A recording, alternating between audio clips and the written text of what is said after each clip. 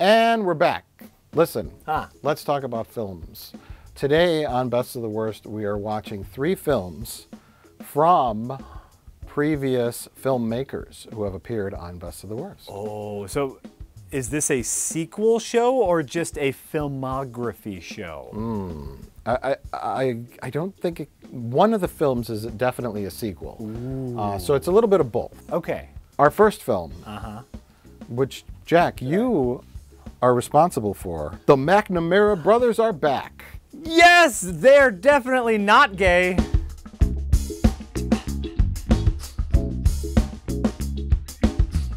You should read this one because you are the one who found the original Twin Dragon encounter. Yes. In a thrift store. In Minnesota. And we eventually watched it and got a little uncomfortable watching them ride on 3-wheelers. They were in love with each other. And I think they will continue to be in love with each other in the sequel, but that's just a guess. The ultimate game of survival. The twin dragons, Michael and Martin McNamara. Dragon Hunt. Do you remember how the first film ended? The first film ends with them forgetting their girlfriend because they never really loved them in the first place. Subtext. And then the bad guy flies away on an airplane. We have camouflage and guns. We have punks and babes in cages and more punks and guns. For all the things Canada has to be embarrassed of, this might be the worst. Madman Jake and his people's private army set the captured twins loose on an island with vicious killers hot on their trail. So apparently they are captured at one point, but then set loose on an island of vicious killers. Outnumbered and outgunned, the twins are in trouble. Mick and Martin are the underdogs, but they have a reputation to fight to their last breath. The hunters become the hunted as the game takes a deadly turn. The world champion kickboxing twins leap into action in Dragon Hunt.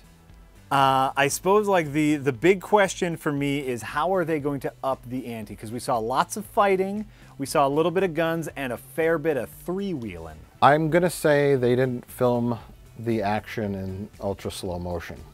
Remember the fights in the first one? They lasted about a second and they were awkward, and so they went back and they slowed everything down. Yeah. I'm going to guess that they maybe improved on the cinematic execution of the fights, because that was the big fail of the first one. They had a camera and they locked it down, and then they went. And then some people fell down, and then they said the fight scene lasted 4 seconds. Right. Well, this is not real. We'll slow it down. Then the fight scene will last 25 seconds, right? Yeah. And that's not such a good experience for the audience. And I'm going to give them points here because they did find a clever way to shoot at night. Yeah. And boy, oh boy, are these fight scenes much better than the first film. Even if they're not so great. I think they learned a little bit about like a real fight versus what a movie fight should look like. Yeah, there's camera cuts, there's different angles. Yeah, it's not just one wide shot. Right. We have a bad filmmaker that actually learned a lesson. Oh! Look at that! Oh my God, it's too much. Cut, cut.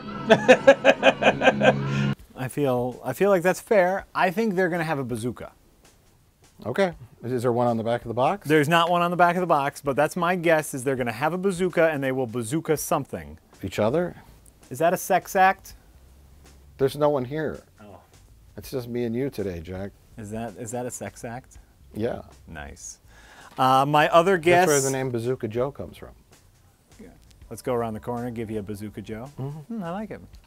I like it. It came from World War II. Oh, really? That's what all the prostitutes in Japan would call the U.S. sailors, Bazooka Joes. Oh. Because they would blast them in the face. With bazookas. That's true. No, or with their bazookas. It's true. And then they called the chewing gum that, and little did they know, thousands, millions of little kids were putting Bazooka Joes in their mouth. Oh, but that was like sailor semen. Yeah, it's true history. Semen. Look it up on Wikipedia. That's the internet database for perverts. That was a long setup for a decent joke.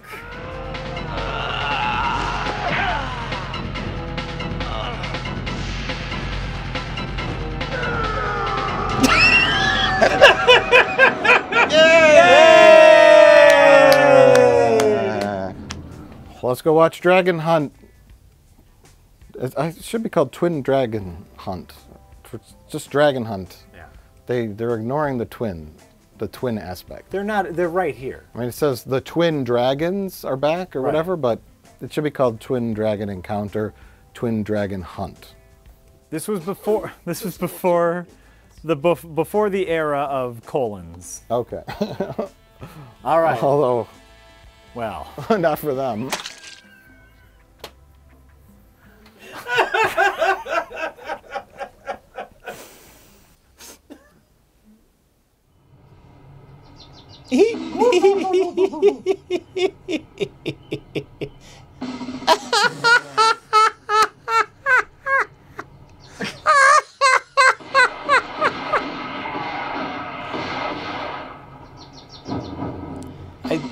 I think this is supposed to be funny.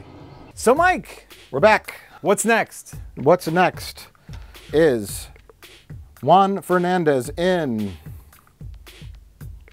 I can't read it. Tartar sauce. Tartarus. Tartarus.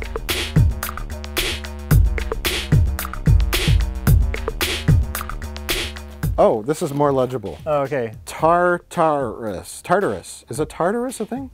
But this is a film by Dave Wascovich, Oh no. the director of one of the most famous movies ever, Suburban Sasquatch. Oh no. Yes. We have quite a collection of Dave Wascovich films, probably 4 or 5 of them. Do we?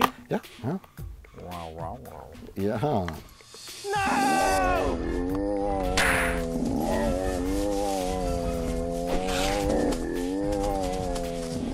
I don't know if it's going to be as good as Suburban Sasquatch What Is, but we can at least give it a shot. Great.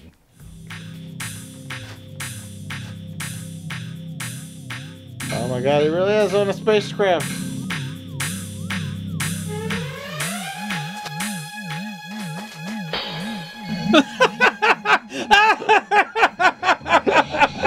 Yes? He escaped! It was all just on an alien spacecraft. Cosmic justice is served. Tortured by evil. Haunted by demons. Tartarus has been opened. Walk the line between heaven and hell.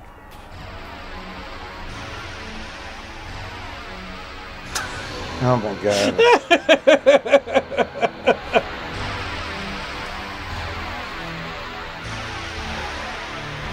But like eventually we need a plot, right? No. Remember where you are. I did. It's just Jello. Oh, the old brain in a pie tin. It's just Jello.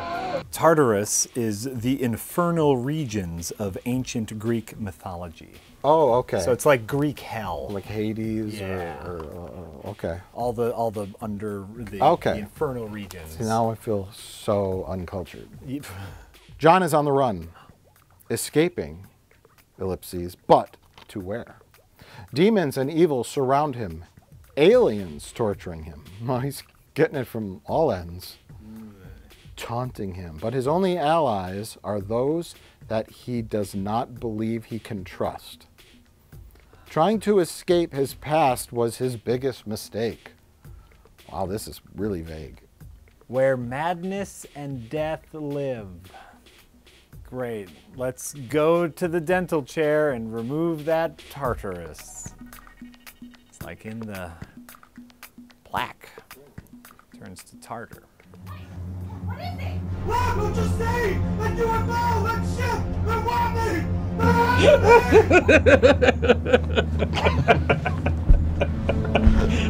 Oh no, guys.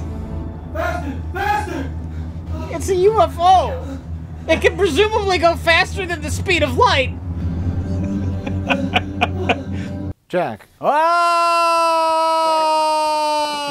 the Tartarus. Ah! Let the fools have their Tartarus. So, we just watched Tartarus. Wow, what an amazing film. It ran away with all of my accolades. You're right. I'm surprised I never heard of it. It should have won awards the year that it came out. You know what film did win tons of awards? The Last Vampire on Earth by Vitaly Versace. Have you seen this? I have seen this. Were you there on this episode? I don't remember. I was not there on this episode, but we watched that beforehand. That's the movie about the AIDS vampire. Right, right. It's heartbreaking. If I am to remember That is correctly. correct. Right. Who is in love with a girl who is a Jehovah's Witness. Yeah. And then they eat a lot of fried chicken. Yeah. And there's a little fat brother. Yes. Oh, so good. So beautiful. Well, we happen to have another film of Vitaly Versace's. It's called Born into Mafia. Oh, no.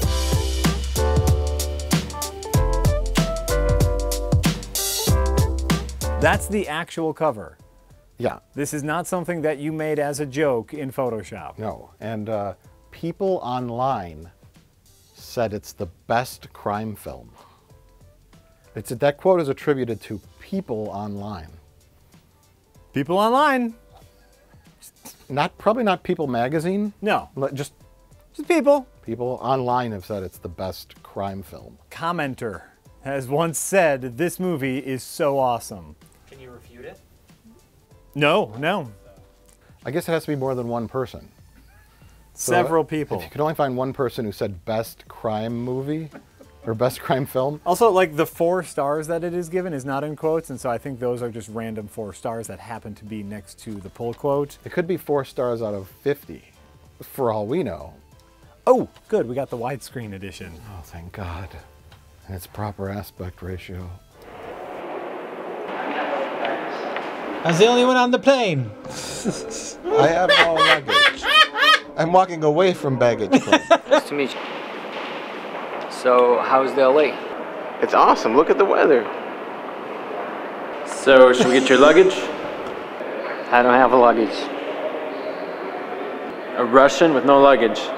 What are the chances of that? Hold on a What? second. Was it slow down shot? Didn't have You just anything. didn't have a reaction? Nope. I'm so sold already. Once in the Mafia, always in the Mafia. There's probably some truth to that statement. I'm sure Vitaly Versace knows all about... Oh, this is restricted. Is Rich okay to watch this?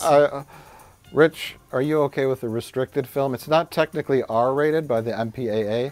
It's just restricted. It's restricted. Does it say who is restricted? No. No. Then I don't know. Well, if you feel uncomfortable, let us know. Do you have any restrictions, I guess is the better question, right? Do you have any Versace restrictions? No, you know what? I think I'm going to risk it. Do you have mob ties that might put you in danger for making fun of this movie? No. This is what the back of the box says. This film is a concentrated study of a Russian mafia family. Ivan runs to America to escape the organized crime curse and start a new life. Oh, hi, Ivan. Welcome to America. Thank you. I know you're going to enjoy staying in our home. Let's all have some tea.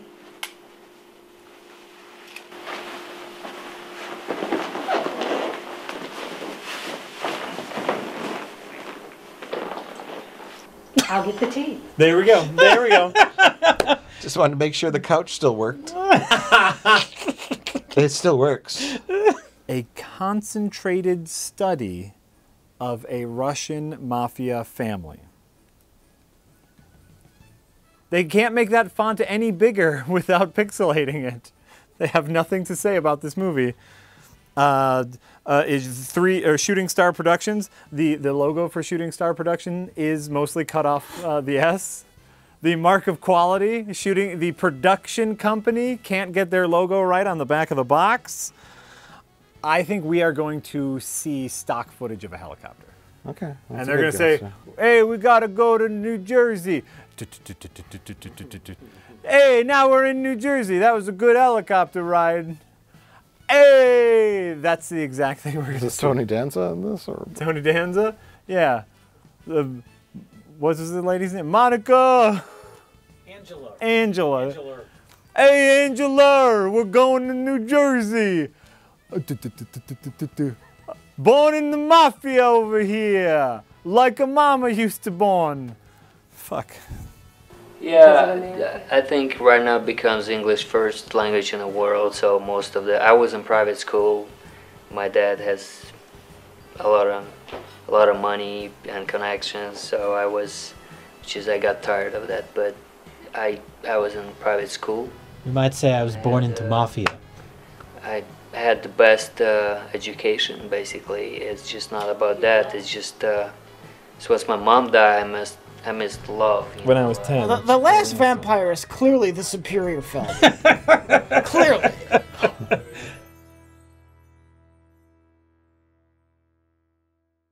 Well, here we are, everybody. The discussionary phase of Best of the Worst. This was an exciting gimmick. No.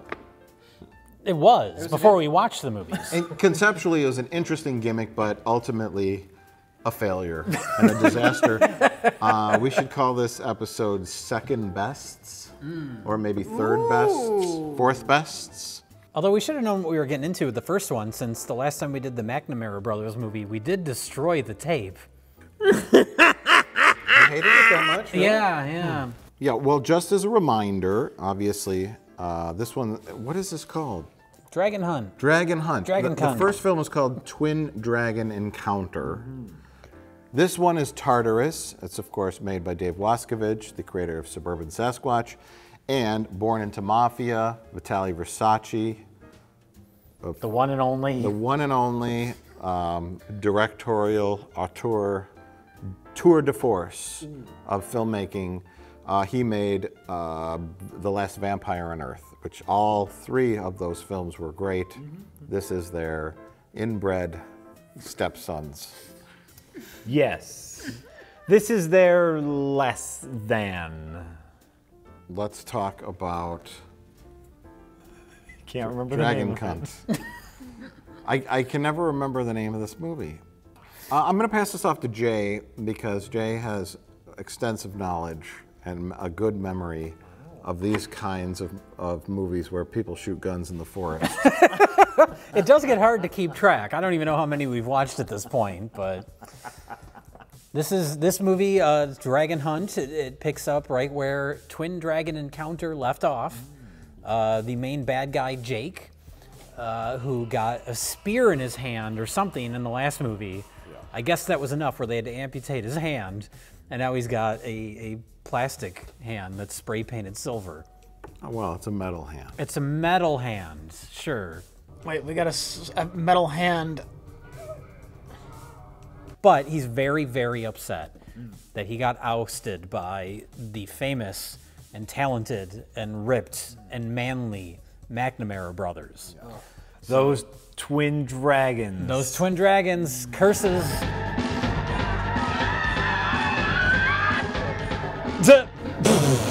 We're robbing your ship.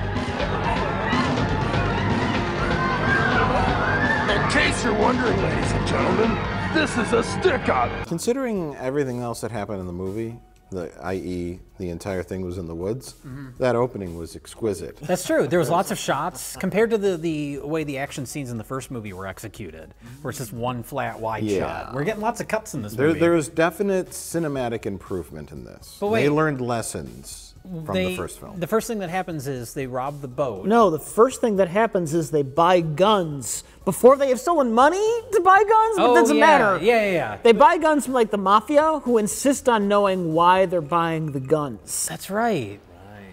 Who are you gonna use the weapons against? I told you it was none of your business. It is my business. That's the only way I sell guns. We have a policy here. Make something up. That's all you got to do. 2 karate dojo owners. What? who may or may not want to fuck each other. That was one of those, like, reinforcing the idea that the twin dragons were the most badass, because the Mafia says, who are you going to shoot with these guns? They say, we're going after the twin dragons. And they say, oh. Good luck with that. Ha ha ha ha ha. Another important thing to note is that they totally have girlfriends, like all the time. Oh yeah, boobs and sex.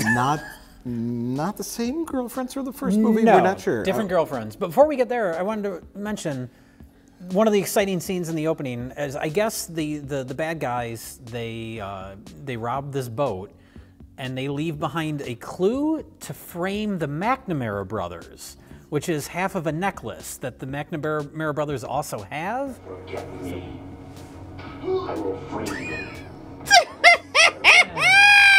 So the cops arrest them just based on the fact that there was a necklace on the boat. And then the greatest scene happens where they just beat the shit out of them. You were there, you and your brother. What about this medallion we found? Hey, what about it? So despite the fact that there were 9 guys with machine guns, because they found a medallion, that's their medallion, they just assumed that they... Yes, that was the evil master plan, is every cop knows these medallions. I think it's the best scene in the movie because it's just so satisfying to see those guys get their asses kicked. But the bigger question is, why does this happen? Because then they let him go, and it has nothing to do with the rest of the movie. Right. It would have made for a much better movie. Like, they're trying to clear their names. Yeah, that's what I thought it was going to be. But then it's just, no, we got to get them back in the woods so they can run around and throw spears, just like the first movie. Because it's all about their ego. So they get saved by another cop who says, no, these are the twin dragons. They're the coolest. What'd you let him go for? Because 10 years ago, these guys saved my ass. They're friends of mine. I don't care if they're friends of yours. I've got proof that can put them there. Screw your proof. A necklace, that's the proof? Vendetta against them, and you're not thinking like a cop anymore. Your personal feelings are getting in the way. You're the one who's rescuing them because of your personal feelings. Yeah, that's true. Did they sink the boat and kill everyone on board? Why are these cops so angry? That's the end of that. You can go free, so they instantly go on another vacation. Yeah, to the exact same cabin in the exact same island where Jake and all of his henchmen are. Well, the most exciting thing that happens in the movie is that the bad guys use the money that they robbed from the boat to buy this evil compound from an actual realtor. We have a scene where they negotiate the price with the realtor, which means they had to do paperwork, they had to have a closing. How long did all this take? There was probably an inspection that needed to be done, closing costs. It was, I'm sure, like a week's worth of work for those bad guys. I'm the worst realtor ever. How much? $4 million. 3? $2 million. And we can offer you an excellent second mortgage plan. Hey, Jake! Jake! Is this supposed to be funny? Down the hill back there, there's a great place to build a training camp. But here's the important part of the movie is, once again, they go on vacation. Their girlfriends who do a double cross, drug them, and they are now in a cage in the middle of the bad guy camp.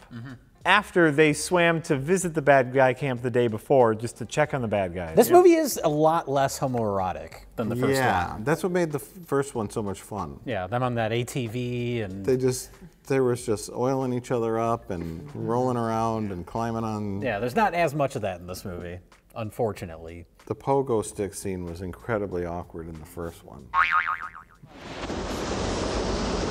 You thinking what I'm thinking? Yep. Well, for one, the first film is identical to this one.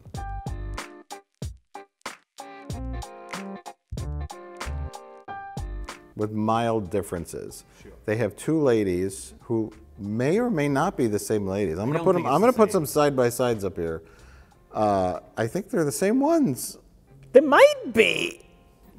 A Canadian. And I don't mean the same actresses. They very well could be the same actresses. Whether or not they're supposed to be the same characters, I don't know, because they never say their names. They don't even get introduced. We just cut to a wide shot of them on their boat going to their cabin. Yeah, it's like, oh, I guess that's their girlfriend. They're just assumed that ladies are always with them, and they always have a lady each to go to their vacation cabin. They once again go to this site of a horrible violent incident that occurred a month ago. Right. Maybe last summer. I don't know. It was last summer because the end credits to the first movie. Oh, that's right. Say that Jake will come to bother them again next summer. Okay. So it's a yearly thing. It's an annual thing. But they show up at their cabin and they have their Twin Dragon Martial Arts Academy poster on the front door, and there's a bloody arrow stuck in it. And then they're just like, eh. That's when you pull a Lawrence Fishburne in Event Horizon and just say, we're leaving. We're leaving. Yeah, they say, well, some guys, oh gosh, it's probably that armed militia again. I think someone's expecting us. Start unpacking. We'll be back. We've got to strip down and go swimming. Let's have our vacation. You girls stay here alone while we run off together. Yeah. We're gonna go swim and find out if they're on their island, which would be a different island since they bought new property. Right. So I don't know how they knew where to swim to, but they did, and when they're gone, that's when the girlfriends poison them. Because they're working for the militia. Yes. Right. Oh, they're going to drug them. I guess these girls are up to no good. Why do you even need that whole army if you have girls that have infiltrated? Just wait till they're sleeping and have the girls stab them in the face. Maybe they're working on their own now. Poison they broke them. away. Or just poison them. Just poison them. You can't take out the McNamara brothers that easily, Jay. You need an army. The theory is that the guys knew the whole time and they were playing along. No, I think what happened was the girls were working for the bad guys, and over the course of being in the camp with the bad guys, they were like, oh, these guys are too bad. Now I feel bad for the McNamara brothers, so we're going to help them. Right. Because they were, Jake and his crew were really mean to the girls, you know. Remember. But the McNamara brothers don't seem to give a shit that the girls betrayed them at the end of the movie. Oh, and well, there's reveals with the girls too. They're cops. One of them's a cop. At least one of them is a cop, and that's the twist. And it doesn't lead to anything. The other one is like a horrible drug fiend. That also doesn't lead to anything. That doesn't lead. There's just one scene where she's like, "I need my drugs," and she's like chugging alcohol, and she's snorting coke, I guess. And then it's never brought up again. Jake has an army at a secret camp, and the McNamaras are there in a cage. What is Jake's plan for revenge? What are his rules? And what are the parameters? What's this contest about? I thought we'd play a little game. Well, I'll say his first thing he's going to do is let the McNamara brothers out of the cage and give them 2 hours. Get dressed. Got 2 hours. I'm sick of looking at your big dicks. Oh, they're so big. In that time, they could just jump in the water and swim away. They don't do that. Wrong. Why can't they do that? Because anyone who leaves the island will be shot. The People's Private Army will monitor the perimeter of the island. Once the hunt starts, anyone trying to leave the island will be shot. And then many scenes later, everybody leaves the island and walks around and goes on boats. And well, they start using guns, too. That's completely thrown out the window after the contestants are all killed. What do the McNamara brothers have to do? Well, they have to survive, I guess. No, they oh, no, there's a capture the flag. There's a capture the flag. This movie is capture the flag. This is yes. The rules are quite simple. Twins will be totally unarmed. Only you men will know exactly where the rotating flag will be. Why is he talking like that? Twins will try to capture the flag. Your job is to kill them. There's a $200,000 cash reward for the man who does the job. Oh, they're literally playing capture the flag. 24 hours a day. What happens if they get the flag? flag? The most dangerous game apparently is capture the flag. They win. What do they win? They get to go. I know what the bad guys win if they kill them. Whoever kills them gets $200,000? $200,000. See, Jake, he got all this money together so he could hire people to hunt down the McNamara brothers. But he also has $200,000 prize for killing the McNamara brothers. Yes. But if you don't kill the McNamara brothers, you get shot. Or burned alive. Or burned alive. This is a great plan. It makes perfect sense. Who wouldn't sign up for this? There's also a very specific and rigid schedule on who gets to hunt the McNamara brothers and when they get to hunt them. The twins will be hunted 24 hours a day. You hunters will be divided into 3 groups. Each group takes an 8-hour shift. Beastmaster, you take the first shift. Red Skull, you and your ninjas will be the second hunting party. And Fat Man, you take the third shift. Hunters, take notice. Although the twins are vastly outnumbered, they are masters of kung fu and kickboxing. Complete professionals. They're also skilled woodsmen. The twins can survive in the bush in the harshest of conditions. Don't underestimate them. They are so When awesome. does the hunt start? Sunrise tomorrow. Can I wait a whole Twins get day? a 2-hour start. There's Group A, who is the Beastmaster, who has to hunt down the McNamara brothers with a happy, fluffy dog. There is Group B, the ninjas, who are not allowed to hunt the McNamara brothers at night. They are Group B, the next scheduled after the Beastmaster. And then Group C is Bubba, who has a crossbow, and he's fat. Yeah. That's it. But even though he's Group C and the ninjas are Group B, wait, no, because the ninjas are originally Group C. No, I'm sorry, I got the schedule wrong. The ninjas are originally scheduled to go last after Bubba, but for some reason they send out the ninjas. So it went A, C, B1, B2, C. Can we clarify our fat men though? There's many fat men. Because there's a country music star with the chains. The Beastmaster. That's the Beastmaster. That's the Beastmaster who has the fluffy one dog. Beast, by the way. There is a fat guy in overalls with crossbow who can't run, who they taunt him with heart attack. That's the fat man. That's the fat man. But then there's also the heavy guy. The mentally challenged one? The dim-witted guy who's like 7 feet tall and 600 They say pounds. he's too dumb to feel pain or something like that. He's like a brute, like you could punch him in the head 100 times and he'll just keep fighting. Yeah. And so what group all three of these guys belong to, I'm not sure. Well, I mean, it goes without saying because it's the McNamara brothers. They just kill everybody, which means we get to see the McNamaras kill a fluffy, cute dog.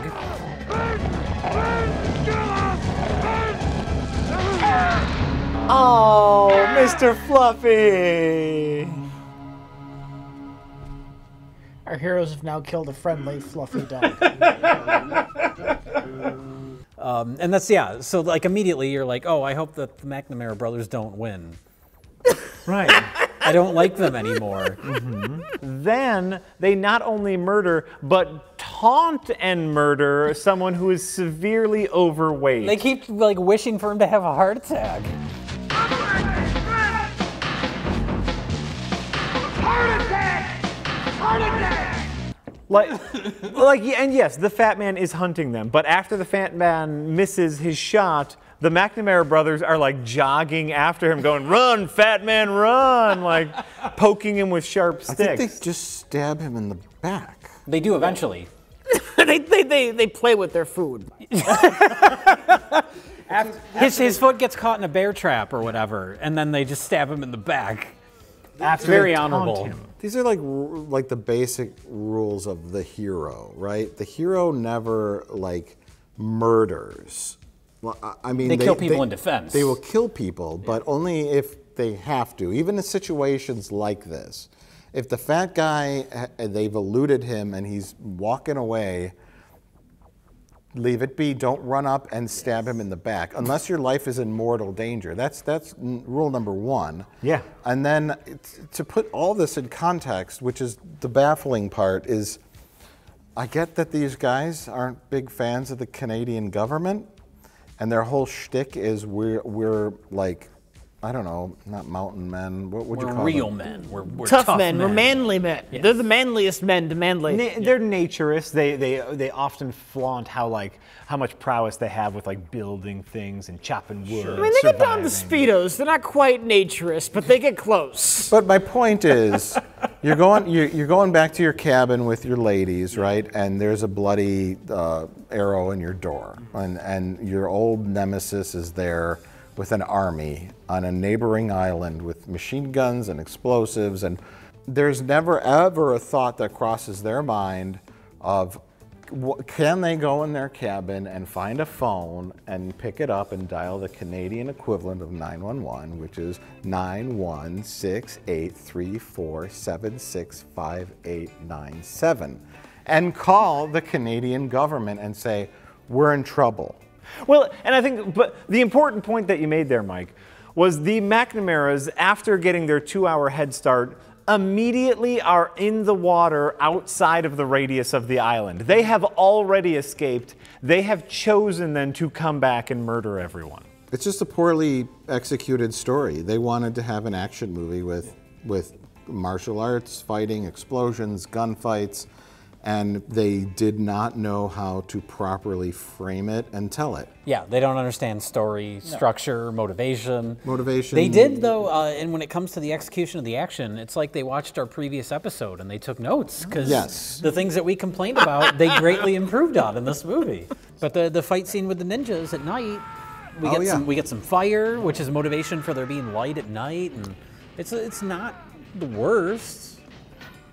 Not the worst. It's not the worst. That's the best compliment I can give it. It's just illogical. It's just a bad story. Like they at one point we laughed because they stole the $200,000 in a briefcase. Mm-hmm. They steal the prize money, which I think at this point everyone's either dead or has forgotten about the prize money, and they're running around with the prize money. And at this point, guns are okay. See, that was so potentially clever, them stealing the prize money. Like, I think a clever writer could have done something with that, where that was like a tool they used to throw a monkey wrench into the whole game. And now the mercenaries they hired aren't getting their money, and then the mercenaries turn on Jake's men, and they're fighting each other now, and the McNamara brothers are using that confusion to their advantage to rescue people we care about. Something. But what ends up happening is they end up like on a sand hill and a helicopter shoots at them with a machine gun, but they shoot at the helicopter and they win.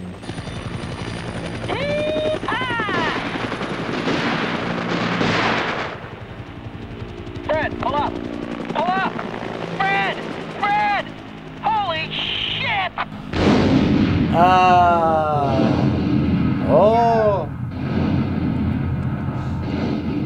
Not bad. They did their best. Yeah, that's fine. And then there is a cacophony of violence. An absolute madhouse of fists. It's just a montage of close-ups of punches and kicks, basically. But the payoff, though, to the stealing the money plot is they just dropped the money. Well, that's the end of that. Oh, there goes the money plot. Bye. Wow. That's the payoff to that. Yeah. They steal the money, and then like a scene later, oh, they drop the suitcase. They just ran out into the middle of an open area when they know they're surrounded by men with machine guns, which is the dumbest thing you can do if you're surrounded by men with machine guns. I think they did that just because, well, one, it was a nice open area where they can set off explosions. Whee! Whee! It seemed like they really must have liked the look of those explosions in the sand. Oh, and it well, just got they really did look self-indulgent. great. I mean, it looked cool, but you do it 2-3 times and you got it. But it went on for like 10 minutes. So if they could just stand back, and if their third film would have had like a scriptwriter come in, someone with knowledge of film pacing and plotting, and said, no, wait guys, let's do this. And they could have discussed it and said, well, but we're so awesome. But you need a moment where, you know, you guys you're kicked and you're down and you have to fight your way back and you have to be clever and you have to do something heroic, and you know, you have to, all the beats that a movie needs to satisfy an audience, all completely lacking in this. Well, I think another problem is that even if it had all that stuff, the McNamaras themselves are horribly uncharismatic. Yeah. But Jay, they have awesome mustaches. That's true. I don't think you could make them likable. No. I think that's a difficult task. But if you're gonna make a movie with them anyway, at least you could take a stab at it. They could do some cute things with their girlfriends, and you know, maybe they have a funny date scene. They go out to a nice restaurant, and then the girls go up to the powder room, right? And then you know, they come back and they accidentally sit at the wrong table, and you have and you have some kind of funny stuff, and which makes like them. That's another thing that they never play up, is the fact that they're twins, really. One's a world-famous maestro. The other, a martial arts master. There's stuff you could do with that. Remember the Barbarian twins? Oh, yeah. They were in a series of movies in the late 80s into the early 90s. Yeah. There's so many jokes about the fact that they're twins. You could do something with that. This unlikely pair will have to switch gears, swap places, and kick twice the butt. But they would never want to make fun of themselves. That's true, yeah. They would never be comfortable making You know what fun would of be themselves. amazing sequel bait at the end? Is these two are like, they're shot up, they're on the ground. You think Jake has won the day. Yeah. And then we hear helicopter blades, 2 ropes drop, 2 more McNamara's drop. Quadruplets. There's 4 of them! Quad dragons! Yes! Quad dragons. It's Marco and Mitchell McNamara, the long-lost other twins. We thought you died in Nam. No, my death was faked. I was in the super secret service. Oh, that's great. It's really nice to see you. I was doing Black Ops. You want to help us fight this guy? They just liberated the POW Canadian camp. We were set free a while ago, but we wanted to help clean up. Because Canadians are very nice. Oh yeah, they cleaned up their cells. They washed their cell. We felt bad for leaving. They seemed to have a good time kidnapping us. The Viet Cong let us go, but you know. We just didn't want to say anything, didn't want to make him feel bad. We wanted to tidy up a bit. But we're back. And we brought some bazookas with us. Yeah. And we're ready to kick some ass. Oh yeah, kick some behind. And then they leave with the girls, who I guess they're friends with now. Sure. And that's Dragon Hunt. But wait. And that's it. And they went home with the McNamaras. So they're just okay with them betraying them? They never Wait. This film was in no way assisted by Telefilm Canada or the Ontario Film Department. Man, they got a grudge against a lot of different people. Wow. Wow. I have wondered of the future.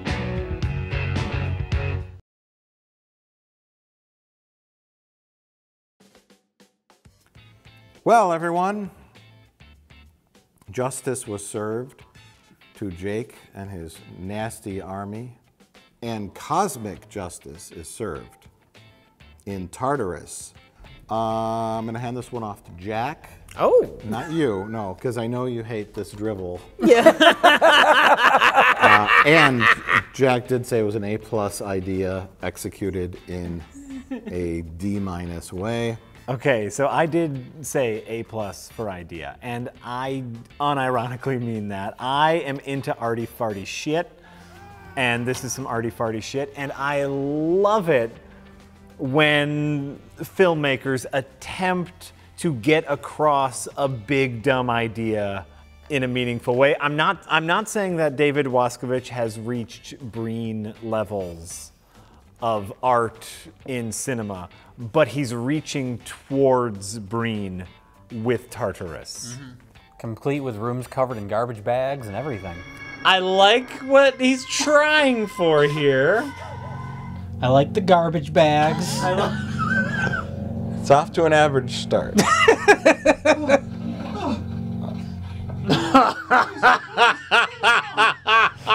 I think the moral of the story is after you make your set, look in your camera and see what it looks like.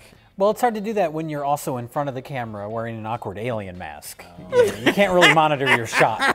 So Tartarus is the story of John, and John is abducted and tortured by aliens who actually aren't aliens. They are kind of celestial beings who are trying to help John make good moral decisions. It sounds like I'm giving away the plot, but we find out all this information within 5 minutes of starting the movie. No, well, at first we think he is actually abducted by aliens. That's kind of the reveal halfway through, is that, oh, it's not really an alien.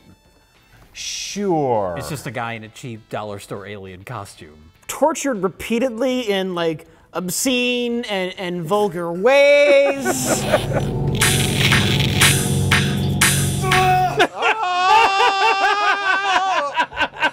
That's draining his balls of blood? I don't like this! And, you know, you think it's like the classic alien, you know, anal probe type stuff, but it's just the body horror version of that. And that's what you think the movie is for a while, except it's kind of completely obvious what the twist is gonna be, which Jack thinks is an A+ idea. And it's the laziest, it's like what a stupid person would do when he's trying to be pretentious. He was dead and in hell the whole time. Ooh.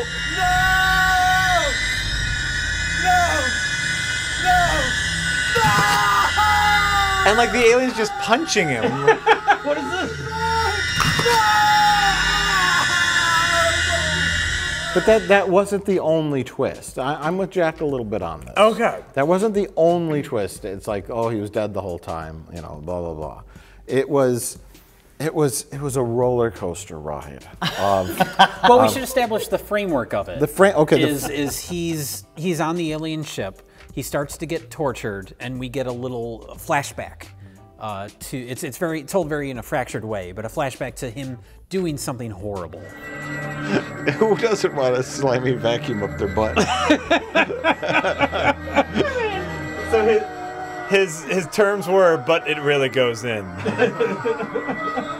Oh, crack! Oh, he's smoking crack? He's smoking crack! Oh my God, he does it all! Oh, because of butt crack. It all makes sense. And as it goes along, then we go back to the alien, him being tortured, and then another scene of him on Earth doing something horrible. He's basically the worst person ever, and he's done all the horrible things. That is the construction of the film, the back and forth, the different scenes, but the overall, John is a terrible person who's dead, and he's in a place called Tartarus, which is sort of limbo, not quite heaven or hell. Yeah.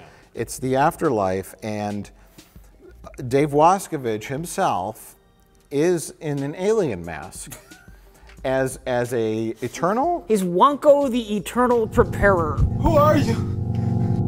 I am the preparer. Prepare for what? For what comes next. I'm the preparer for the transition from life to death. What are you talking about? This is a house of preparation. Preparation for what?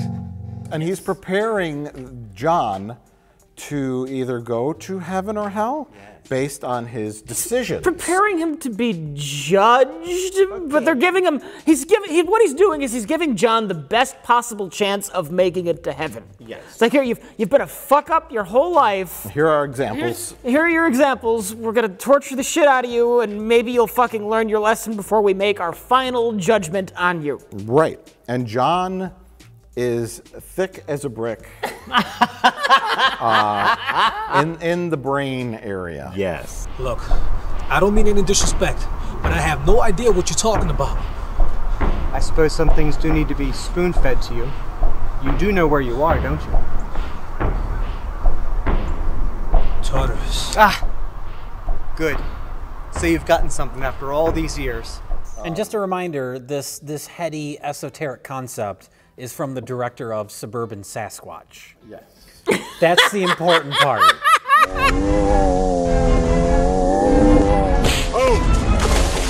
He wanted to make a leap into something arty, and he tried. He tried. And you know what? The special effects are god-awful. The set is god-awful. Yes. The acting is pretty bad. The garbage can is awful. The weird snake monster that attaches itself to his penis and sucks blood from his balls. Yeah. The best performance in the movie is from the anal probe. Yes, there is an anal probe. Yeah. Yes. John never realizes what exactly is going on, and he never takes the opportunity to change to become a better person, because the fun part here is let's list John's atrocities. Oh, yay! Possibly in sequential order. Okay, let's go round robin and see Okay, who can't think of one first. So we'll start with Rich. Shady business dealings. That's like the first one. It's kind of mild. Explain it. I don't remember the details. He's just on the phone and he's doing business. Pass it to me. Business, go for it. Shady business dealing 1. He is on the phone with a guy who runs an orphanage. Oh, right. Yes. And he says, I need $40,000 to invest in a sketchy penny stock and or a Ponzi scheme. Come on, trust me. The money will come through. Okay, I'm wiring it now. And he calls his broker or his banker. You've been approved for a $40,000 transfer from the Better Times Orphanage. Great, thanks, Mayor. Sounds like you made a good deal here today. You know, John, you're a real smart Oh, wow. An orphanage shouldn't be investing in penny stocks with their orphan money. That's that guy's fault. Too smooth. God, I should be president. Can you get off my property? Well, the next one after that is, I guess it's just he's a shitty husband. There's not much more to it than that. It's just a scene of him arguing with his homely wife. And then that's kind of it. You cut out my heart, you bastard! Goodbye, John! You're going to get the good one, aren't you? No, because I believe the next one is Doesn't have to be in order. Oh, I thought we were going in order. We don't have to. Well, I would have given a much better one. No, and I won't give that one either. We'll save that one for Rich, because that one's fun. The next one is the ball blood sucking, which is he just goes to a prostitute and is a little rough with the prostitute. Obviously, like, prostitution is its own thing, but then he's extra rough. It's worth pointing out that that scene takes place in his driveway, which is probably Dave Waskovich's driveway, and I'm just picturing all the neighbors, like, looking out their windows. What are you doing? Dave is at it again. No, stop! Oh, no. No, stop! No butt stuff. Is he farting? Oh, okay. All right. We got some connectivity here.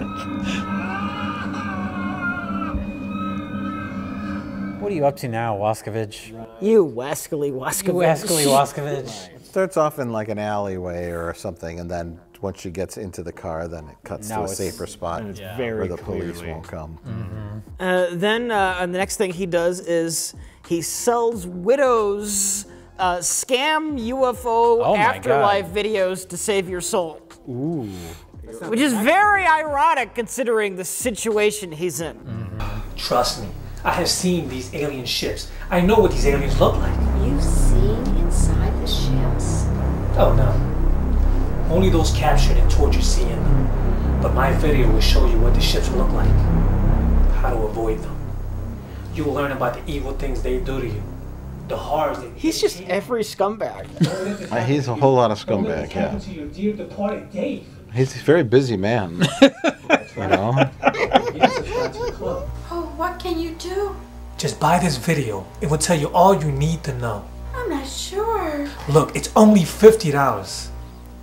It will tell you what prayers you need to do to help keep your husband safe. So now he's scamming widows. I don't understand. You see, these aliens, these UFOs, they take people away, torture them. They keep their souls. The only way we can prevent that is if we pray, and pray hard. But I do. Pray that the camera gets back in focus. That's where the alien comes from. I think Rich is forgetting the best one. I am. I really like the DVD one. That was my favorite. Yeah. One too. I don't know how that's The possible. DVD one was amazing because I think we're gonna win this one. What a bizarre scam. Some poor old lady, she said, my husband died. Well, you know, he's not going to heaven with Jesus. If you want him to go to heaven, you got to pay me $50 to watch this UFO video. Aliens will scoop him up unless you watch this video, which tells you all the exact prayers to say so that your husband, on his way to meet Jesus, won't get snatched up by aliens.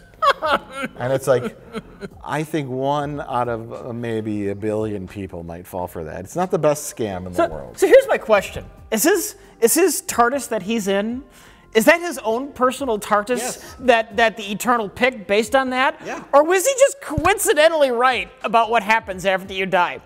It is not his own personal TARDIS because we see the hundreds of bodies.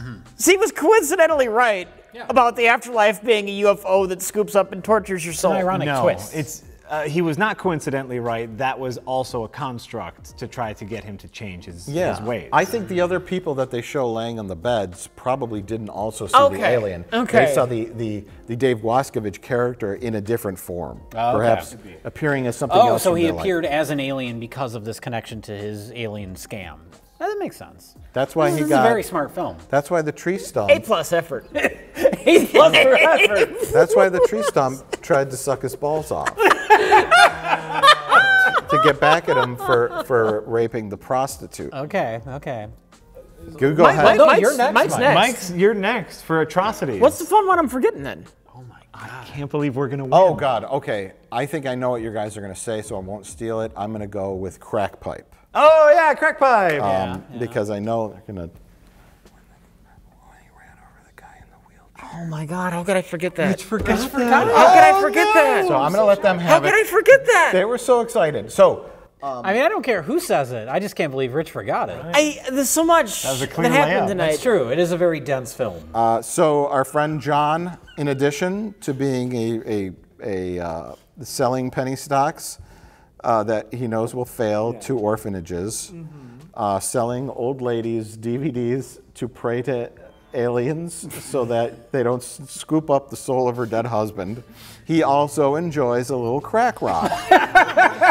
Who doesn't? And so he needs a refill on his crack pipe, and so he stops in at Dave Wascovich's house, which might be why the Eternal looks like Dave Wascovich. That makes sense, sure. So he goes into this like really nice suburban house, which apparently is a drug dealer's house. It has the same couch that we see multiple times. This is the famous couch as cameo from the couch from the Suburban Sasquatch behind the scenes footage. There's a scene in Suburban Sasquatch in this house. Is there? Yeah, it's Grandma's house. Remember, is that Grandma's house? Okay. He fights the is monster that the in the same living house? room. Okay. Yeah. I just recognize that couch Yeah, from the behind the scenes. I think it's his house. That's where the Sasquatch knocks the door into pieces? Yes. But it's still there. It's just open. Right. Yeah. What a great film. He sits down. It is a great film. Let's have a drink, drug addict. You need crack? And he's like, I've got the best. He takes out a plastic baggie. I've got the Bavarian? Not Bavarian. What does he say? Bolivian. Bolivian? That's in Germany. He says. Would it surprise you? He has a crack pipe, right? Yeah. Which you smoke crack rock out of it, not cocaine, which you snort. So he says, I've got the best bag of Bolivian rock. It comes from the south.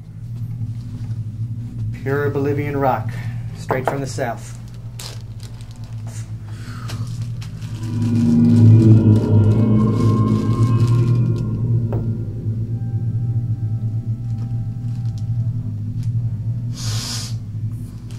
So then John immediately starts snorting it up his nose.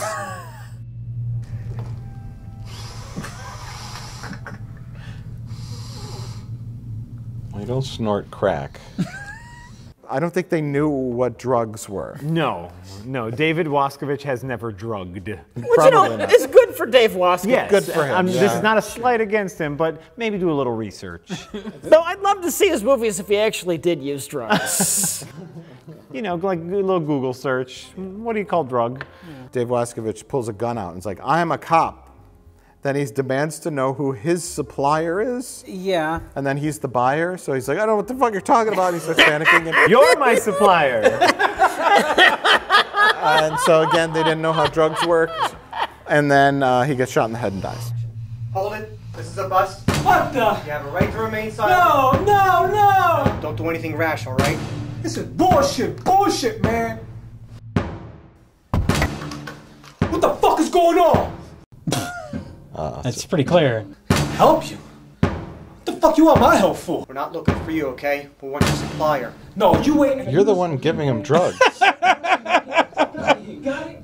Jay. Oh, Jay. well, yeah, you get, yeah. He loves to drive around while chugging censored bottles of wild turkey. And this one time he's doing that, he hits a poor, innocent person in a wheelchair with his car and crushes their head like a melon.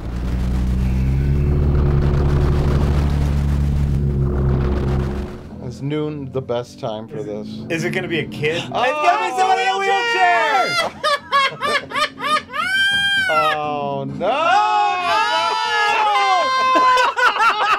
Oh, he crushed it like a pancake! They lost all body mass.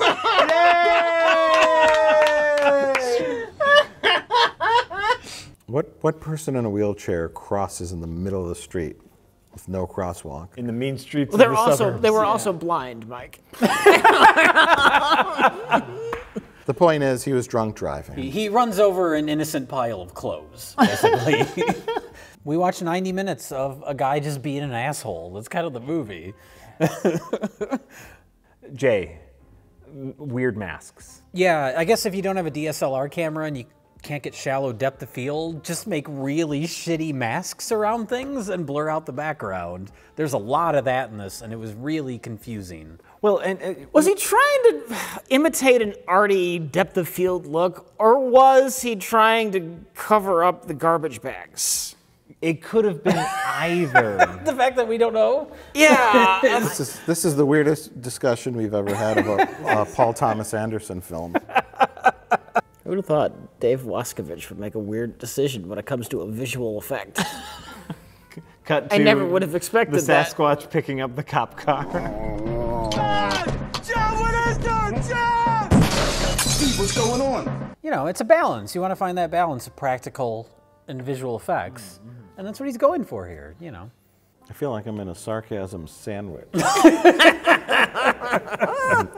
Meat. He had a real garbage can that he painted. Yeah. He had a real thing that he stuck on some guy's dick.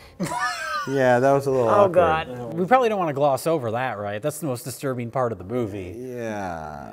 I would, okay, I'm going to delve into the why I give this A+ for the idea.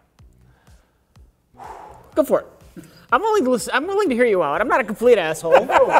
You're my friend, Jack, and I want to hear why you think this terrible, terrible idea is actually secretly good. So, if this were presented in a slightly different manner, as if we were just going through John's life. For example, in the movie, we see him talking to his wife, and he's being a dickhead husband and blowing her off. This relationship doesn't mean anything to him. And then all of the sudden, blood starts showing up on him, and it is a kind of disturbing visual. Similarly, when he is having rough sex with the prostitute, blood starts pouring out of his crotch. And then she has like a weird tongue thing. That was very Jacob Slattery too. Yes, yes. And so there is this like melding of reality and what is real and what consequences do my actions have, that sort of thing. And if the reveal that he was on an alien spaceship was pushed back a little bit and we just kept seeing this disturbing imagery and it cut back to his normal life as if he was imagining it, what is real, what is almost The Empty Man, I've seen The Empty Man, which plays a lot with what is real. If they went that route, I think you could have had a really interesting and atmospheric horror film that dealt with, yes, a simple subject, but it could have been very fun. Instead, in the first 5 minutes, we get Dave Waskovich in an alien mask. I'm going to say this is a personal thing for me. I can't stand movies that play around with what is real, and you never know what's real, and is this the dream? I hate that. It's just disorienting to watch. It's not. That's the point, though. It's not my jam, is what I'm saying. That's fine. It's That's not fair. my jam. What I think this could have used, just narratively, to make this more of a story. His memories in a sequence should have told some kind of story. Like, how did he become an asshole? What were the things that happened that made him become more and more depraved? Would have been nice? Something like that. Yeah. Well, you're here, and you're gonna shut the fuck up, okay? That's it! I wanna be with Mama. Your mother's out there whoring around getting pumped full of drugs. Is that what you wanna be? Yeah.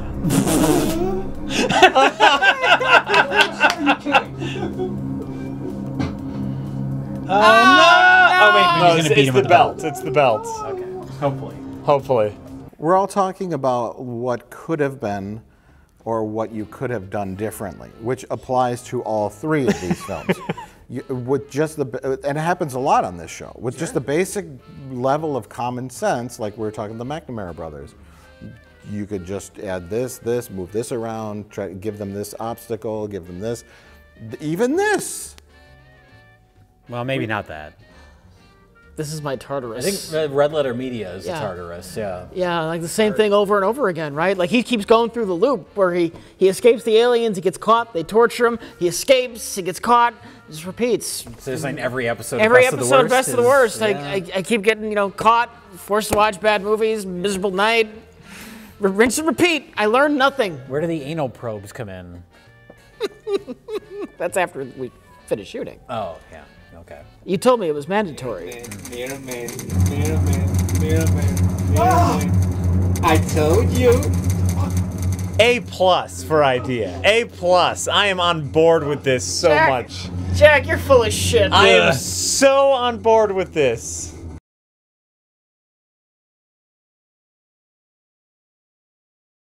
Rich. Yeah. Why don't you tell us all about Vitaly Versace's other film, Born into Mafia? One of his other films. Okay, yeah. One of his other films, yeah. So this is, you know, Vitaly Versace. Famously, we had a Spotlight episode, you know, Last Vampire on Earth. Fantastic, all-time great. One of our favorites. And this is presumably one of his early movies where Vitaly Versace actually stars in this one. I just have a dad who's too busy killing people, not hug his son or love his family. He's Ivan, the son of a mob boss. He wants to go to America and not be a part of the mob. So then he goes to America.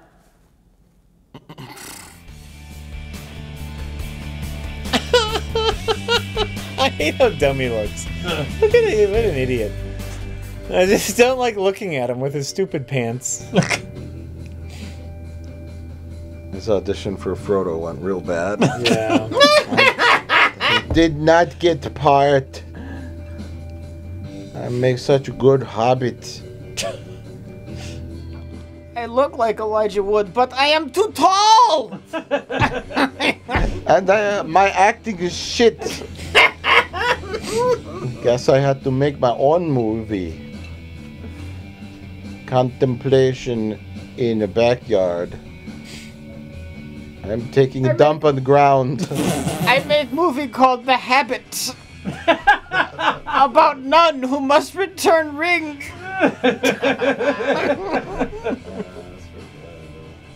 What is he supposed to be contemplating right now? Yeah, what is happening? He goes to America. He has friends that he met on the internet. They let him stay at their house. Then he, like his first day in the country, he meets a girl. They go on a date and they get engaged. And then he has sex with her and has a dream where all of his friends die. And then he wakes up and none of his friends are dead. But the people who were going to murder him, that were actually going to murder him in real life, murder each other. And then he has a baby. Who murders who in the mob? His uncle killed his father so he could take over the family business. Now he wants Ivan dead too. The uncle of the dad, I mean the brother of the dad, murders the dad. This. Oh no!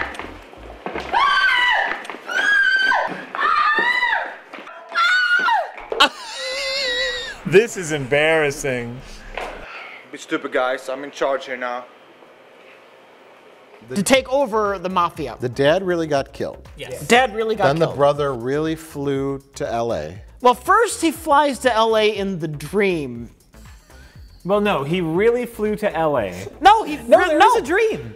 That's all dream. That's why we see him leave the airport see him leave twice. the airport a second time. Yeah. Oh, shit. Yes, this movie is that stupid. Half of the movie doesn't happen. 75% of the movie is fake. Yeah, yeah. I don't understand what's going on. Any drama or conflict or murder is all a dream. Since everyone seems to have understood this but me, can I have some questions, please? Sure, yeah. Go for it. Okay, remember worst actor in the world? Yeah. And you talking about Vitaly? Well, no. No. No. You talking about the other worst actor in the world? Yes. A man who should get this thing trademarked. Man who definitely can't read. the bald white guy who may or may not have rosacea. He gets very flush cheeks. in the face. I think that's just him, like blood rushing to his head because he's just acting so hard. California heat. Yeah, that's true. Yeah.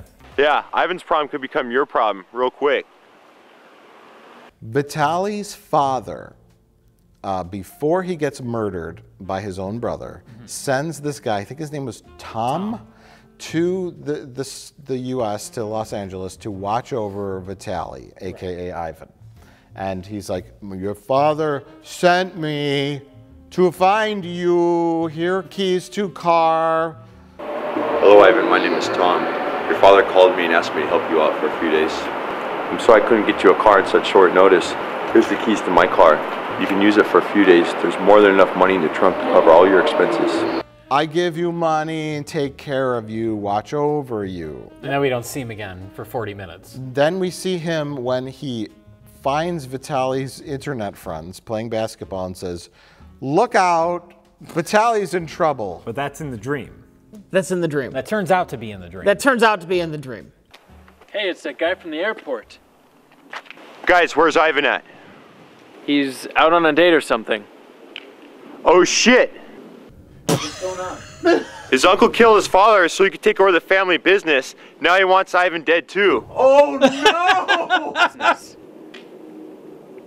He never mentioned it to you? His father's the head of the Russian mob. What?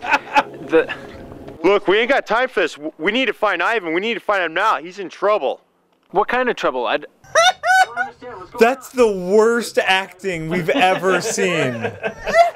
Ever, bar none, in the show. I just want to play basketball. Don't get me involved in this crap. This scene is beautiful. Get you involved?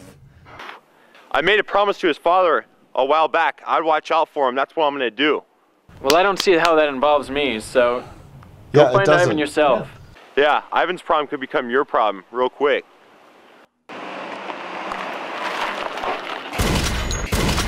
Oh no! Someone got shot. Get out of here, I'll keep him busy.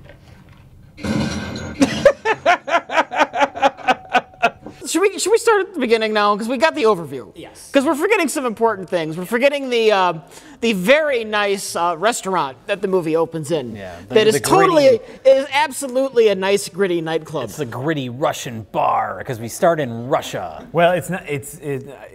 Let's try to be accurate to the movie. It is not a gritty Russian bar. It is the fanciest restaurant in Moscow because the singer, who is definitely singing, says, I can't believe I'm singing in the fanciest restaurant in Moscow.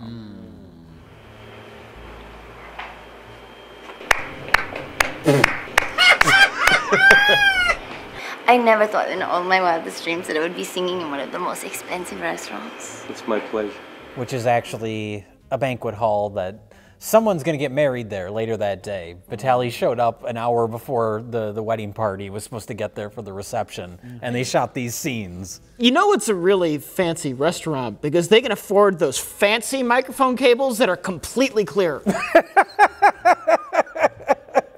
And I mean, it's such a simple thing. It's such a dumb thing, like, you know, just the microphone that is very clearly unplugged. But it is one of the first things you see when the movie starts. Yeah. I'm gonna give the movie the benefit of the doubt here. Is this an us problem because we've worked with actual microphones? Is Joe Schlub watching this movie? Not that the movie's any good anyway, but are they gonna notice that detail, or is that just something that stands out like bright, bold red letters to us? I mean, it is dead center in the frame. It's almost like the camera's focusing on that more than the singer, so it is kind of a problem. I'm gonna say 60-40. Make it nice and easy. I think a common person, their bigger problem with the scene might be they're watching it and they say, why are there no people in this bar? That's the thing that would stand out on the subconscious level. Why is it dressed for a wedding reception? It's the quintessential example of this played better in the director's mind. And a general audience might not get that. They'll watch it and go, this looks cheap. Yeah. But in our minds, we know interior, night, dingy nightclub, a haze of cigarette smoke. Sultry singer. All eyes in the crowd are on her. I mean, I guess technically that's true because there's only one set of eyes, so. Right, you picture that jazz nightclub in Moscow in some kind of dingy district, and but when reality hits, like, oh, I want to film in your restaurant. Well, not at night. You could film after 2:30 in the morning when we're closed.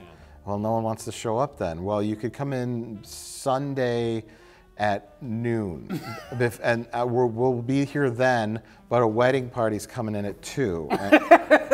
And don't bring too many people because all the seats are covered in those seat things. In the white wedding covering that you cover your cheap-ass seats in to make it look like a wedding class. And the band hasn't shown up. You can go on the stage. We have a microphone, but we don't have a cord. And then there's even, like, so they filmed all the ladies' parts when she's singing, bunch of angles, you know, and then they got her out of there. And then they went and filmed their shots, the father and the son talking, or whoever was talking. I think it was Vitaly and the father, right? Yeah, it's Vitaly and the father. They're having the conversation they're going to have for the next 20 minutes. Oh, God, yeah. Well, then they continue that conversation in the car, but we'll talk about that next. Get there, but I wanted to point out, at that point, we suspect that the DJ for the wedding had arrived because we see lights. Red, green, blue kind of flashing lights. That weren't there before. That weren't there before. So he's got there, he's set his gear up. Hey, I gotta start testing my equipment. Wedding party's showing up in like 30 minutes. So then we go to the library and we meet Sergio. Oh, what was his name? Sergey? I'm tired of this. Mafia, it's not for me. So what are you gonna do? How are you gonna get out of this? Okay, I haven't seen this before, and I'm into it 100%. Are you crazy? Your father won't let you do this in the millionaires. If he's not gonna allow me, I'm just gonna run. I wonder if you can experience Sedona, Arizona. From Russia. He meets his friend Sergio to again talk about how he wants to go to America. When they're in the American library. When they're in the, well, you know, it's like a theme library in Moscow where they have all these American things, like, you know. Visit Arizona. Visit Arizona. Yeah, signs and everything's in English. It's like a gimmick. It's like a little fun thing. I won't do it. Yes, you are. Our opening scene is Ivan telling his father how much he wants to go to to America. I don't want to be in the mob. I want to go to America. And his father, the information we get from the father is, this is the family business. I only trust you to run it. Then we cut to the American-themed library in which Ivan says, Mafia, it's not for me. I really want to go to America, but my father really wants me to run the business. I'm moving to the United States. And then the plot can really kick off and we get a really intense scene of Ivan and his father in the back of a car. I built up this whole business my whole life for you. What are they talking about? I didn't ask for her. Because of your business, mom is dead. Died. I don't have a mom.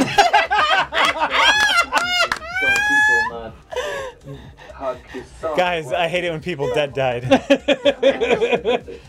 Well, Ivan takes the position that he would really like to go to America, but his father is really insistent, and I think true to his character, that Ivan is the only one he can trust to continue running his mafia business. But then Ivan makes the point that he really, really wants to go to America. And he doesn't want to kill people. I asked you to take care of that situation for you and you let me down. I'm not like you. I can just pull the trigger and kill somebody for He wants to become a doctor or a lawyer. A doctor or a lawyer or something that people used to, you know... And not kill people. Very specifically not. Life. I can't just go and shoot somebody. It's just crazy. You know, 2 years ago... Not kill people. And then his father follows up with, though, you know, it's family business. I only trust you to run the business. Right. You were groomed to take over the family business. I don't have anybody else I can count on. I can't count on my brother. I think the important thing to recognize, though, is that Ivan then responds with, I don't want to kill people, and I would really like to go to America. You don't need somebody like me who can't even shoot a guy. And Bible and God said, don't kill. I'm not going to kill anybody. And not be in a mob. Why you want me to kill somebody? This is crazy. That's a fantastic counterpoint.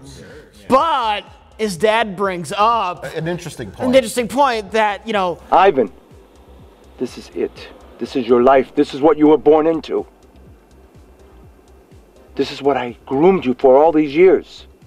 I can't deal with this, you know? He built up the business for his son, and that he only trusts his son to run the family business. Right. You're the only one I can trust. That's why I don't want to jump in. because if I jump in, there is no way out. I want normal family. I want a normal life. I want to have wife, children, drive safe, not thinking somebody's gonna kill me. Got it! Ivan. This is what you call a circular conversation. This is what I grew you for It's all like these years. Tartarus all over again. I need you. Like, do you think that the driver is just up there, like, going, Please tell me you're safe. Fuck you, fuck you. The driver just thinks they're doing multiple takes. Oh, you're keeping this all in? Be happy and That was take one. Oh no. I'm sick of this. I don't want to do this. Wait, we're forgetting a scene. What? Vitaly is sent to the mob shrink. Oh my god! I forgot about the That's famous right, I shrink forgot scene. about that. That's where we learn deep inner secrets about what's going on in Ivan's mind. About how he really wants to go to he America. doesn't want to kill people. But Rich, the shrink, being the official mob shrink, takes a medical position that the father who hired the shrink really only trusts Ivan to run the family business. Yeah. That was a shocking revelation. Oh, the Godfather poster. A Godfather poster at the shrink's office. How are you doing today? Good, thank you. Ivan, I have worked May I with borrow a you a lot of copy of people Heat? that worked with your father. They all Training Day. Oh, come on! You a big fan of Mafia movies? And the shrink is also a fan of American crime movies. Yeah, like the shrink, for The some reason, she Godfather. has the, like, her office looks like the apartment of, like, a 20-year-old dude bro. Like a filmmaker? Yeah, like a film dude guy. I think it adds to her character that she has movie posters all over her office. Crime movie movie posters about the mob. She's a pro-crime therapist. Did you notice the Training Day poster was signed by somebody? Oh. I wonder who that was. I'm just picturing Vitaly going to some sort of signing. And, probably. I make movie too. I make crime movie. Hanging out outside of LAX, just waiting for like... I see Martin Scorsese. He signed my poster. Oh, Vitaly, Martin Scorsese didn't make Training Day. Ivan, your father was telling me you believe in God and you're talking to God. You want to tell me a little bit about it? Whoa! Oh my God! Did I believe in God? He's drinking a full gallon of coffee. Now that needs to be a thing where every time they cut back to her, she has a bigger mug. We have 30 minutes of a movie in which 2 pieces of information are given to us. Because they got he has to stretch it to 70 minutes worth of movie. And he probably, all said and done, does he even have 20 minutes worth of material here? No. No. Well, it also doesn't feel like this is a script. Like, it feels like it's improv. Like, it feels like he's just, some of the later scenes too, even more so. It feels like Vitaly is just kind of like rambling. Oh, yeah. He's just saying things that he thinks that, sound like what the character is supposed to say, and it just goes on and on. It's very ad-libby, like the scene when his internet friend brings him to his home where his mother lives. Oh, that fucking scene. And then his other friend is there and she makes them tea and they all just kind of chit-chat. And he talks about how his father is a successful, important man. He never says mob. He He doesn't kind of say keeps no. it on the DL. But he does let them know that he didn't want to be part of the family business and wanted to So he move came to America. So, how was your flight? That was pretty long, huh? Yeah, it was 14-hour long. Is it cold out there all the time? No, man, it's just not like in the movies. Snow. They think it's always snow, and it's the same thing like in the United States, you know? We had winter, we had 4 seasons, basically. Yeah. What's the temperature? Well, right now it's cold, man. It's, I think, 20 degrees below, but but because it's January, That's man. crazy. It's the same thing like in New York City. Basically, where I grew up, it's the same thing like in New York City. Oh, fuck. Who killed Sergei? Was it the dad? Oh, that's a good question. Yeah, his friend Sergei, Vitaly goes to the gym.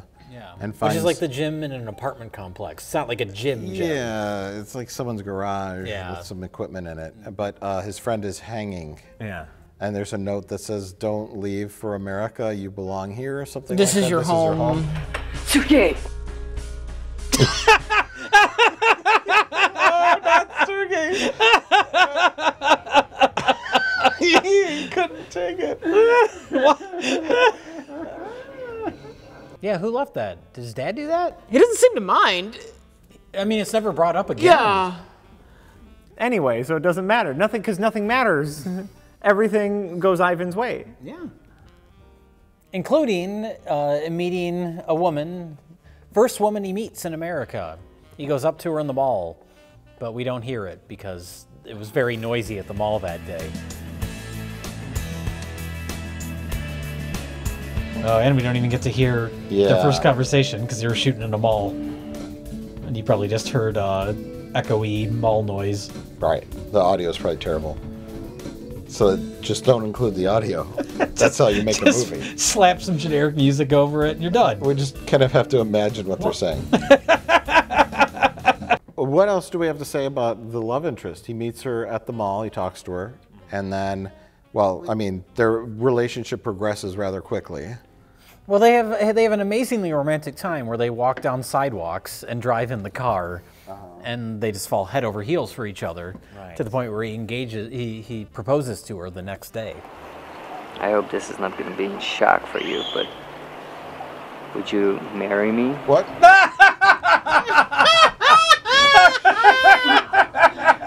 All right, I'm back in. I don't know what to say. I mean, I love you too, but I hardly met you. Well, I'll take that as a yes. She definitely did not say yes. She said, I just met you, I'm not sure about this. All right, that's yes. That is an Russian yes. Yeah. Did he buy the ring like when she wasn't looking at the mall? Yeah, where did that come from? Where the fuck did the ring come from? I don't know.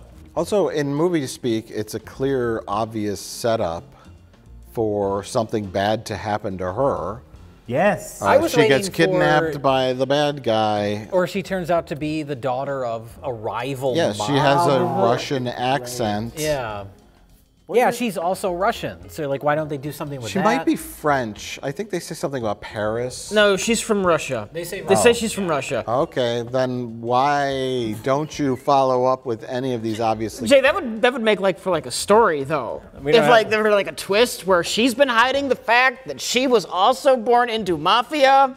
That's what I was waiting for. Conflict. They have a shared past they didn't even know about. She's the daughter of a different rival mafia king. Like it's like a Romeo and Juliet kind of situation. Yes, exactly. That's what I'm saying. Well, how about this? She's kidnapped, and he has to decide whether he's going to lean on the mafia, his old way, the family he was born into, or if he was going to figure out a new strategy to rescue her that didn't have anything to do with being born into Mafia. Are you talking about choices? I'm talking about a conflict in forming character decisions. Oh my God, I spent the first 20 minutes of the movie talking about not wanting to kill people, but now I might have to kill people. Oh no! What? It's almost like it writes itself, and Vitaly Versace couldn't figure this shit out. He said, what about if instead of things happening, nothing happens? Everything worked out perfect for Vitaly.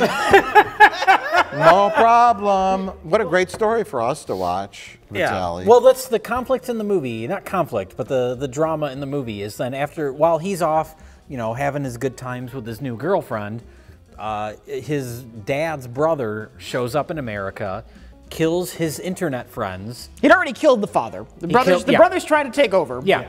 He killed the father. He's come to America, and he kills Vitaly's friends. Wait, I thought you were gonna let me go! Oh no. Oh my God. Oh my God, his head was full of ketchup. Oh, that's embarrassing. So, you know where to find this Jacob kid, right? Jacob. Oh, we should have asked him who Jacob is. Someone look in the phone book for Jacob. Although his black friend is now someone else. They couldn't get that actor back, so they just shoot him from the back of the head in the most shocking and lazy piece of filmmaking we've ever seen. They shoot him from the back of the head, then he gets shot in the back of the head. Yes. Exactly. He had to get shot in the back of the head. Yeah. I'm not even the same character. You tried to run from me, I got you now, Jacob.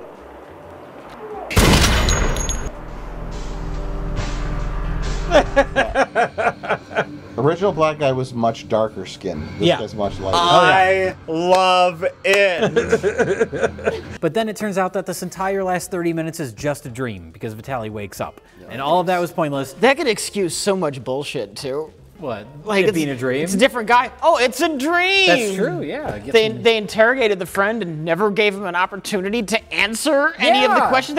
It's a dream! They just keep yelling at him and he never gets to say anything. So Vitaly's two friends have been murdered. And then the uncle has found the friend's house and murdered the mother. Oh, yeah. Yeah. And right after he murders the mother, Vitaly just happens to come back to the apartment. And in probably one of my favorite scenes, he notices the dead body. So he says, oh, I gotta use the bathroom. And then he just runs away. He jogs away from the scene of the crime. He fast walks away. He saunters like an away. elderly person at the mall. He's just like, eh.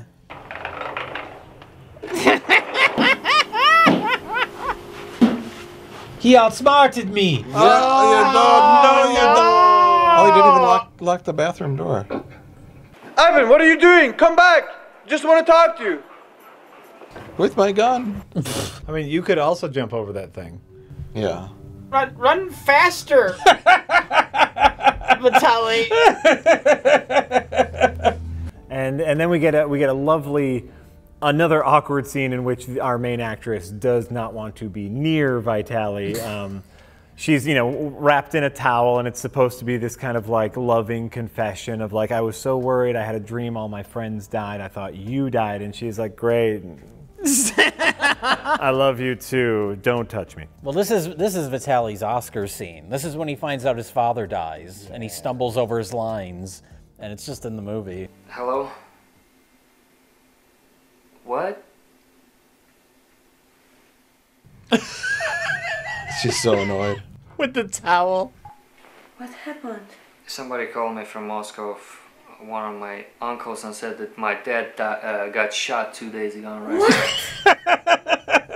What did he say? It's like, someone just called me from Moscow. They say my dad died, he got shot or something. 2 days ago. 2 days ago. He died, he got when shot. I got the news that my father died, I felt like my dream became alive. What's happening? He's dead. And he's so bored. He sounds bored. All of his dialogue, he sounds bored. Yeah. He's making the movie. This is supposed to be a passion project of his. He's like, I just found out my dad died. It was killed. I don't know. I think what he needs to make is a sequel to Born into Mafia, because where nothing happens. We have Ivan, and he was born into Mafia, and we talked about his girlfriend, how she might also be born into Mafia. They had a kid together. We can make a sequel, Born in to Mafia. Oh, yeah. About the child. They raised their son to be, an American, and he's 12, 13, 14 years old by now. And then he discovers through the internet his parents passed, that they both were into Mafia. Ah, okay, and okay. he wants to be born into Mafia. Oh, he wants to be in the Mafia. Okay. He That's a twist. He flies back to Moscow on his own. He doesn't know anything about Russian culture or the Mafia. Yeah, and he gets some fish out of water stuff. Yes. And he eventually becomes his own little mob boss. and Vitaly and his wife have to stop him. He starts gathering up homeless people to try and make his own little gang. You're part of the Versace clan. Some super old mobster, because everyone's dead at that point, right? Yeah. No, really, it's the story about how Vitaly Versace was born into wealth and is doing just fine. Yeah. That's the personal story he told. It's like, oh yeah, my dad gave me a bunch of money. I'm fine. Mm-hmm.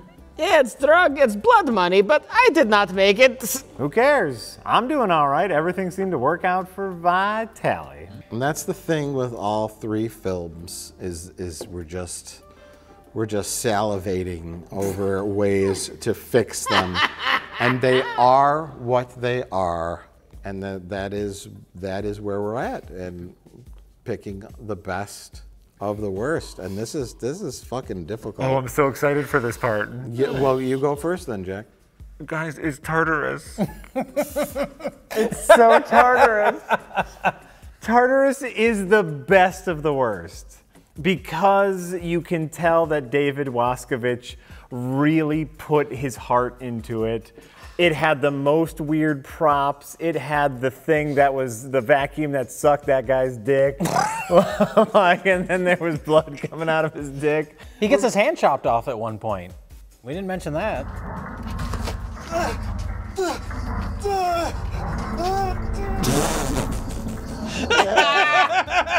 Oh, you got it on his alien roll. Yay! And then the little stomp. Remember when they ran over the guy in the wheelchair? That was hilarious. Okay, Jay? I'm also going to go with Tartarus. Yes! It's the most ambitious. And I mean, these two, they're barely trying. And Tartarus, it's like, there's absolutely no story. There's a concept, but it's just like weird visuals after weird visuals, bad effects, terrible story, no character growth. It's got it all and nothing at the same time. It sounds like all three of these films. What we described. Rich? I'm going to agree with you. Even though it is not a fucking A+ idea, it is C- idea at best. I would agree with that. It is the most entertaining thing we watched tonight. Sure. Born into Mafia. I love the behind the head actor change. I adore that, but it's anemic. It's an anemic experience, and the McNamara brothers are boring. So I'm giving it to Tartarus. See, I'm not doing the contrarian on purpose thing, but I picked Born into Mafia. No, that's fine. You know what? I think all of these movies are okay. I don't hate any of these. Yeah, sure.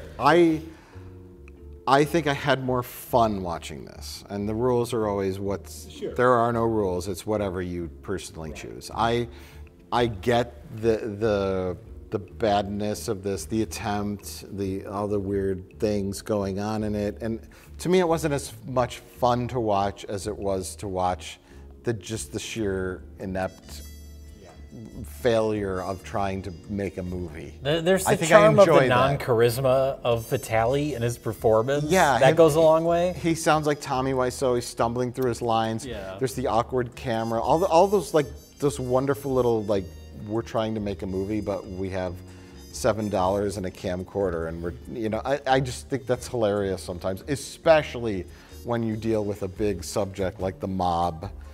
It just makes it hilarious, and it was funner to watch. It's close. It's close. Well, I guess we realize now, in hindsight, that Twin Dragon Encounter is better than Dragon Hunt. And we destroyed Twin Dragon Encounter. We're not going to destroy Dragon Hunt, so it feels irresponsible to have destroyed Twin Dragon Encounter. So. Something we wish we could take back. Something we wish we could take back. And, Colin in Canada, he has the 2 halves of the tape, so maybe he can help us with that. I don't know. Maybe. Colin, we just watched Dragon Hunt. We need your help.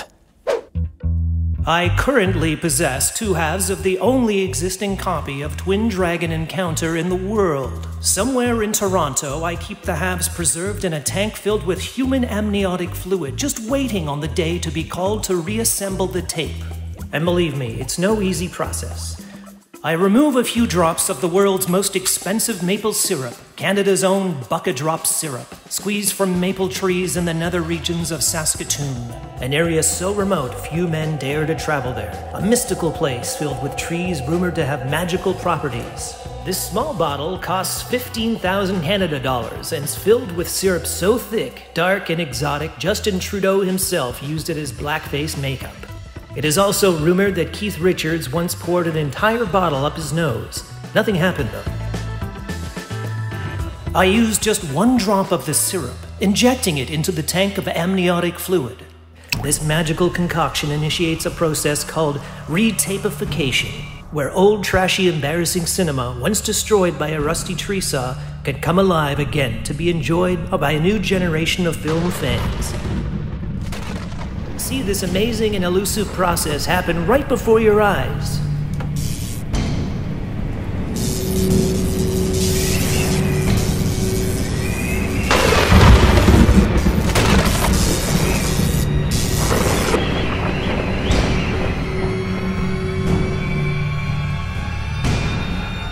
I must now mail the tape back to the United States, where the RLM gang can enjoy this film they all regret destroying so long ago.